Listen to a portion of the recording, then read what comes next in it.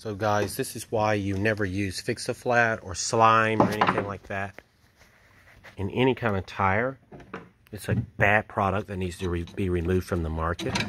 See all this scaling, rust?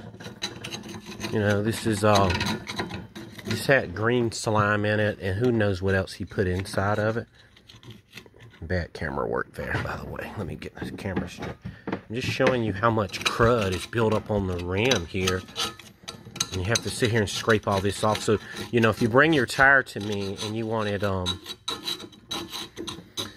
you want a tube put in it, you want it fixed, but it has all this scaling in it, it's going to cost more. Normally it's 20 bucks to, you know, fix your tire and get it going. But if you bring it and it's got all this scaling in it, it's going to cost more because I have to sit here and scrape all of this. This stuff is, who knows, I don't know if it's toxic or what, but I don't want to have to sit here and scrape all this off. They need to pull this product off the market because all it does is causes the rim to get rusty.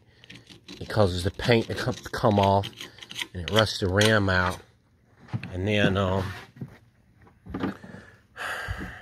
you just have all kind of problems after that because the rim is rusted out. And if you try to put a tube in it, it can have a lot of scaling in there that'll ruin the tube.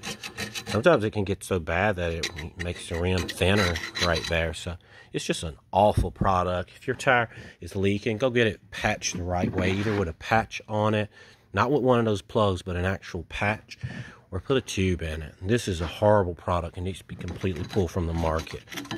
Green slime, Fix-A-Flat, all that. It's garbage.